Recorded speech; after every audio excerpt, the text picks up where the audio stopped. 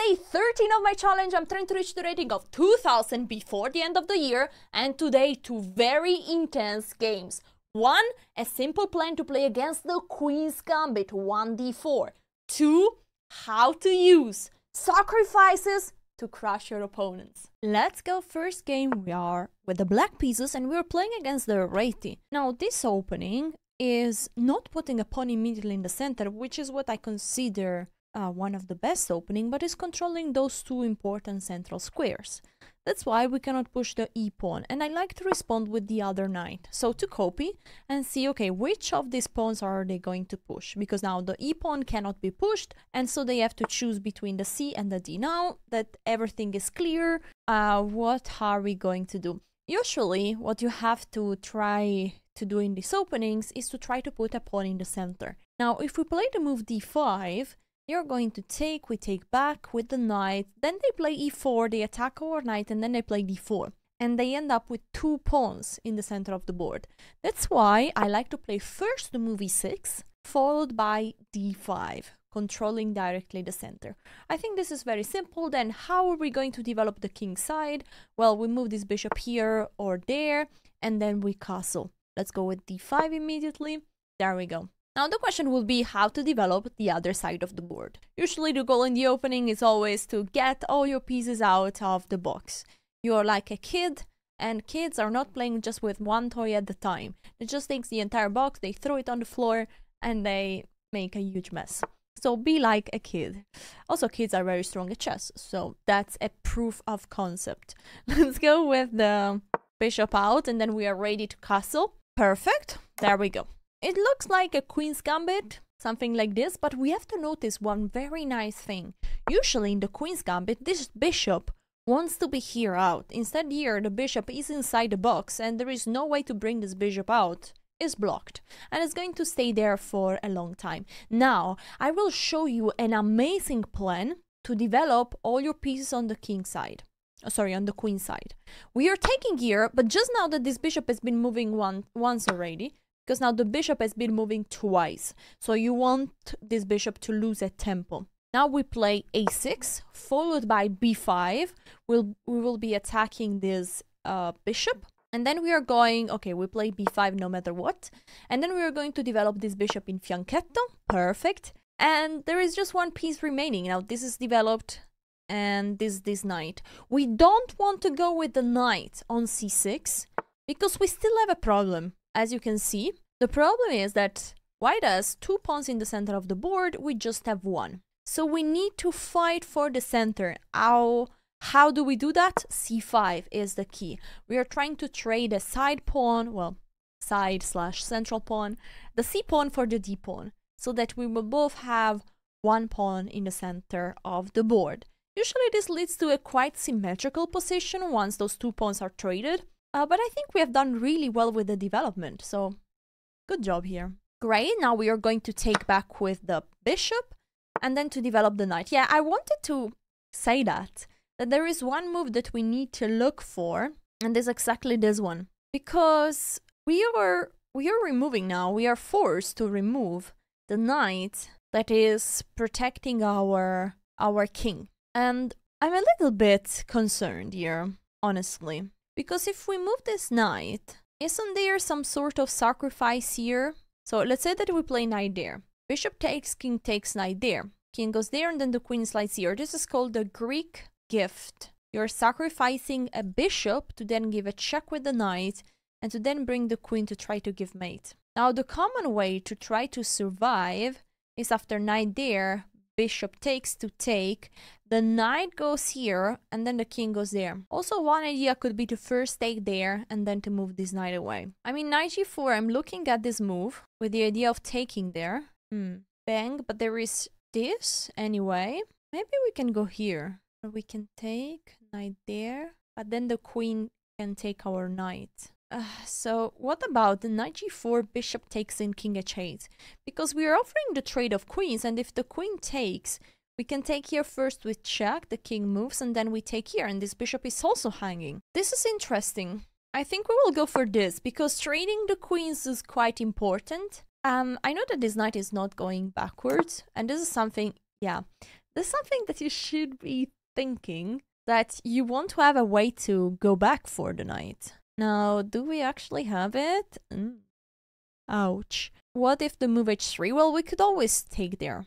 We could always just take the pawn. Okay, I think we just develop a knight. We're attacking this pawn. The idea is that if the bishop takes, we have two options. We can either take, and after knight there, we go back with the king, and after queen takes, we try to defend, or we have a knight hanging now. Okay, but after this, we could simply play the move h5 to support this knight, and we protect the pawn at the same time. You could also take here. This is a possibility, and I think we will go for that. It's true that this bishop can be taken with check, but we can go there, queen takes, and we can move this knight away, and then we take back. And if this is taken, the bishop is hanging. Okay, we try this. We take here.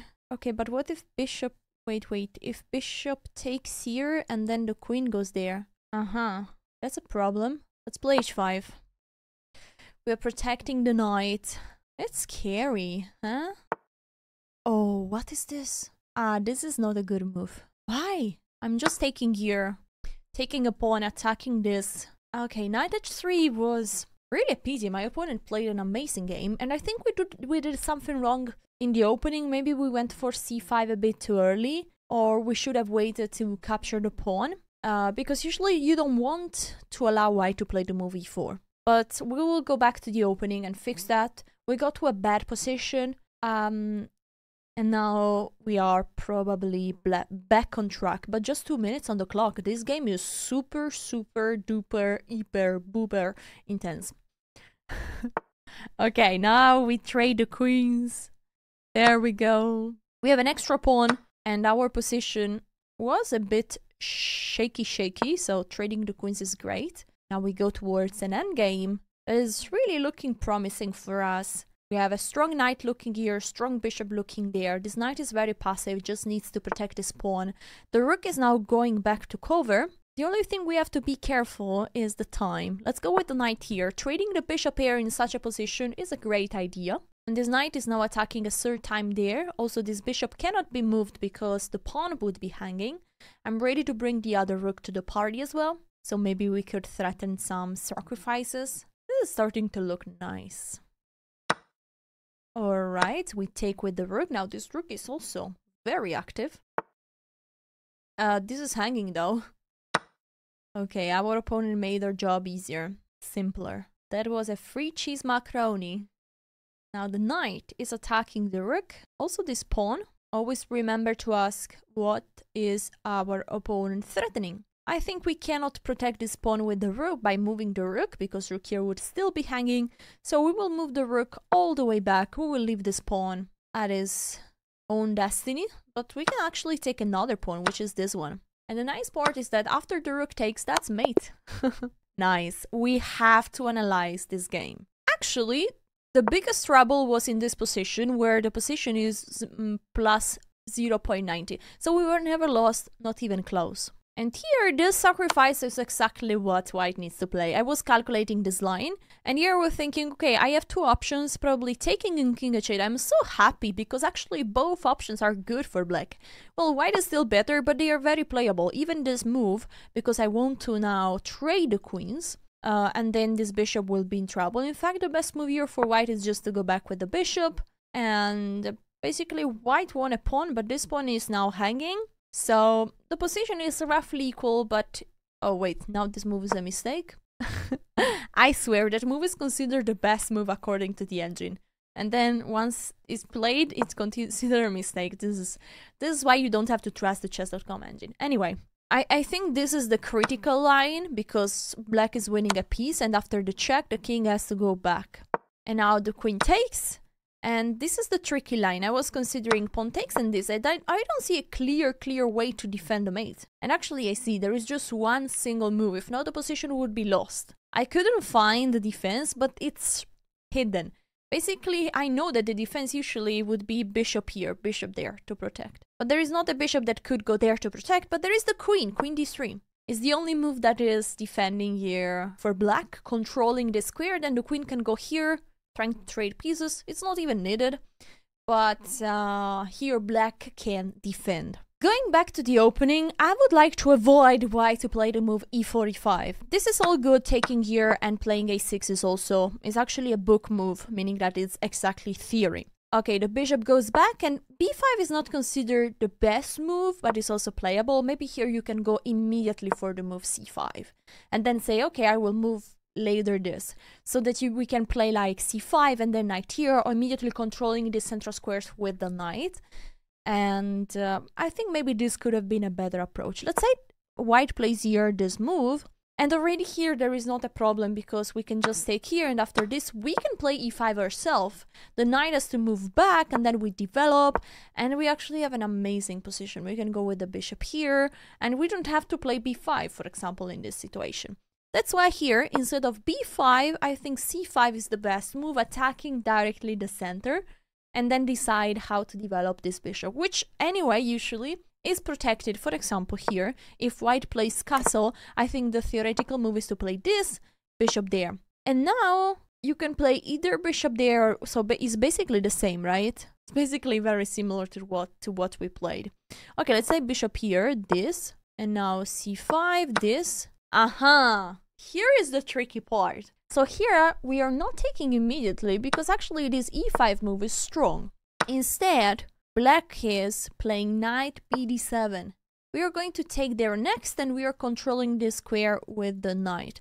But now this move can still be played. Haha, that's so beautiful. Okay, basically here we can take first there, the queen takes, and now the rook is protected, so we can take there.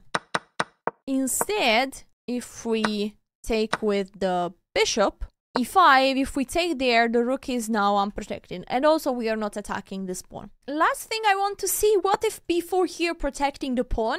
You can play the move a5, attacking here. This pawn is actually hanging, but if white is taking, you can first take this one, and then this one will fall. Just to mention, a3 doesn't work because you can take, and now the pawn cannot take back because this rook could be lost. These were the most important plans that you have to know to play against the Queen's Gambit with the black pieces. So those were very important plans. A new game, let's go. e4, g6. This is the modern defense.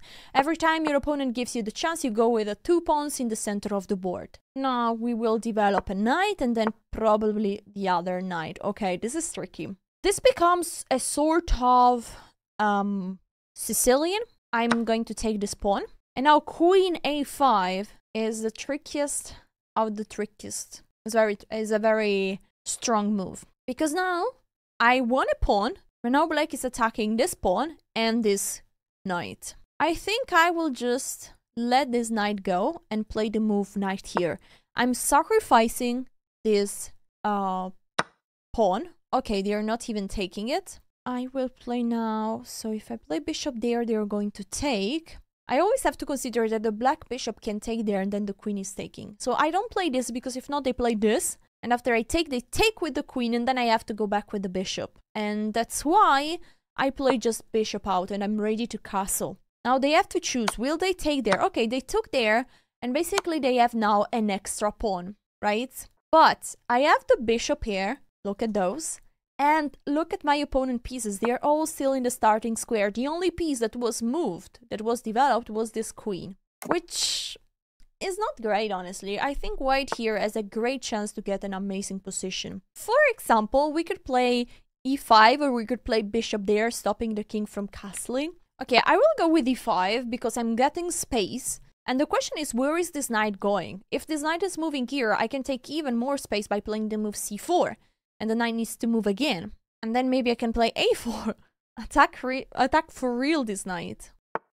Okay, let's go. Now a4 is leaving a pawn hanging. But if this knight is capturing, I play rook c1. I'm pinning this knight. This knight cannot be moved without leaving this queen unprotected. And both moves b5 and d5 to protect the knight is not possible. Because if d5 I take en passant, if b5 I just take the pawn. So let's go. And I'm threatening a5, and so probably I'm provoking a weakness now. The move a5 to stop my pawn from advancing. Okay, so d6 is actually leaving a square for the knight here if I play a5, which I might play because this knight here looks so ugly. really so few space. And now I could take there, but I'm helping my opponent to get some space. If I leave this pawn here, they are going to trade pieces. I don't want to trade pieces. So there is one move that I have in mind, and is to sacrifice another pawn, which is actually really nice, in my opinion. So we go for it. We're sacrificing a pawn, and now look at this pawn structure. The king is starting to be also weak. I think knight there could be a great idea now. We go with the knight to the center, and we are also attacking this pawn.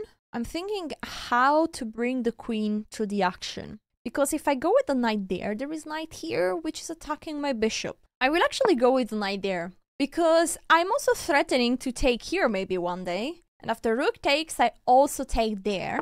Now, I cannot do this tactic, because after knight there, black is just going to take this bishop. So I move the bishop back. But the nice part is that this knight is untouchable. This h6 cannot be played. I'm going to take here, give a check, and then I'm able to jump with my knight even forward. My queen is joining the party, threatening mate. This is really a nice position. Another idea could be to play h4, h5 to attack this pawn, and maybe try to bring also the other rook to the party. Okay, I think we go either with the queen here or with h4, h5. Or we could think about taking there. So we take rook takes, we take here the rook covers, so we go with the queen there, and there is knight here, protecting the rook. It's basically the only way. But then we can play f4. Oh wait, it's also attacking our bishop. So no, but what if we play bishop here? Bishop here first, attacking the rook. Now where is the rook going? If e5 is played, we have now this tactic working. This is a mistake because I have a 4 and I win a piece. There we go. Nice. It's fun to notice that those knight, for example, this knight is completely dominated by this bishop. The knight cannot go here, cannot go in any square forward because all these squares are controlled by the bishop. Now there is a pawn that has been captured. I think we don't mind. I understand that this knight wants to go there to give a fork if we take. Maybe we even have a better move. Maybe we can play queen there and then take the knight. This looks fun. But honestly, simplicity is the key. I'm just taking the rook, and yeah, you can go ahead and play this. I have an extra rook for now. It's true that my opponent has collected quite some pawns. Now I will play queen e2, protecting my queen. This bishop is protected, and this rook is also protected. Now, I was thinking about just taking back, but maybe you have an even better move. The knight cannot go back. Doesn't have a way to come back. So I'm taking this pawn, and I'm threatening to take here with check. I think this is even more precise. I want to give mate. That's what I want to do. I'm a simple lady. A simple chess player. I just want to give mate. Okay, the knight has moved away. I think we take here with check without thinking too much. The king has to go. The king is nearly mated, huh? Not many squares. I didn't expect this move. So I'm thinking about giving this check. Then the queen covers. Okay, I will just take here. Getting rid of the knight, so there are no surprises, because one idea could be for black to play queen check and then to move the knight back. So we don't want to let that happen, and we take the knight. Now this is a free pawn, and I'm going to take it because the king is mated, basically. That was a mistake. Yeah, now cannot I play this move? Nice. The pawn was needed on b7 to protect the queen, because now there is this tactic, and if the king takes the bishop, I'm taking here. If the king moves, I take the queen. Actually, I can take even with the queen.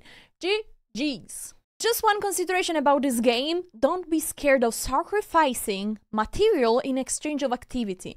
In this position, the only thing that white has is much more active pieces, as the black pieces are all in the starting squares. I'm 2 pawn down, but I could put so much pressure that I won the game. And even the engine says plus 0.9, like if I would have an extra pawn, which is sick. Hope you guys enjoyed this video. If yes, remember to like and subscribe to the channel. See you tomorrow for day 14, and thank you for watching. Ciao!